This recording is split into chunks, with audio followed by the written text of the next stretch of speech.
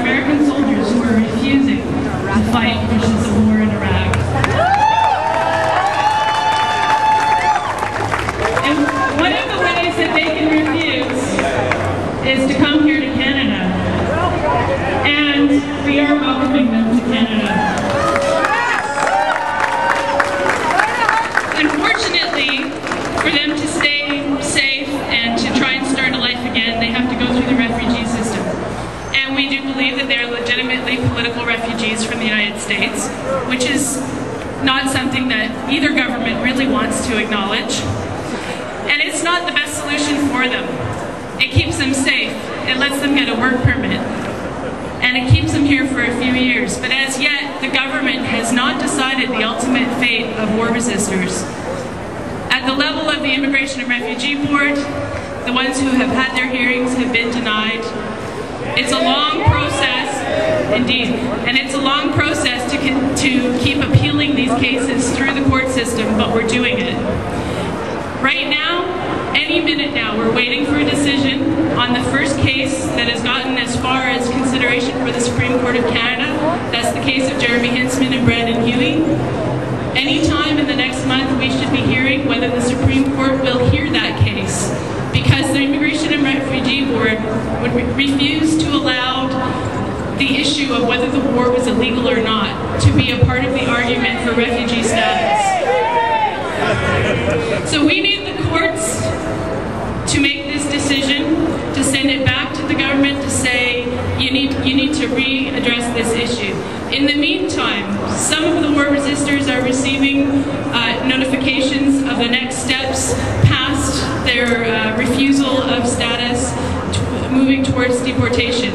And we want to say to the government that until they deal with this issue, until they rule on Huey and Hintzman, there should be no deportations of war resistors. They're welcome here in Canada.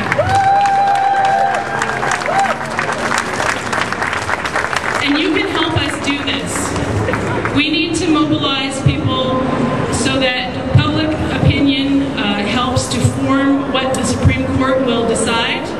We need your help with the politicians. We have some wonderful politicians here in BC who've been helping us all along. You met Libby and Bill earlier. Alex Adamanenko from the Kootenays has also worked hard on behalf of war resistors.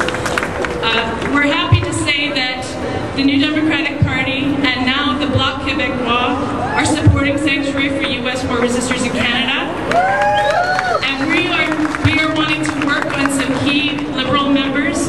And we think that we can move this through Parliament, because that is the way that we're going to get war resistors to stay in Canada, is through a law that says this class of individuals, these upstanding people with principles and morals, are people we want to have in our country, and they should be allowed to immigrate to Canada.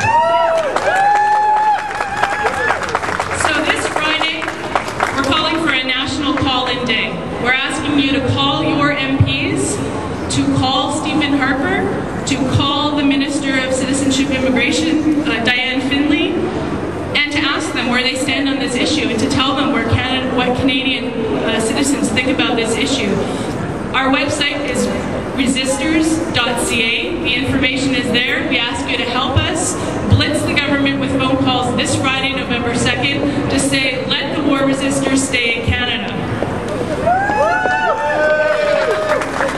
And briefly, I would like to introduce you to the latest arrival in Vancouver from the U.S. military.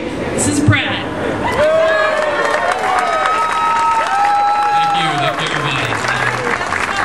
My name is Brad McCall, and I deserted the U.S. Army on September 14th of this year and came here to Canada. And it's really amazing the support I've received since I've been here, and I'm really appreciative, and I just want to let everyone know that the support is needed, the encouragement is needed, because it's very hard. You know, we're separated from our families. A lot of our families don't support what we're doing, and we need all the support and encouragement we can get. So keep it up, keep up the good work, and thank you for being here.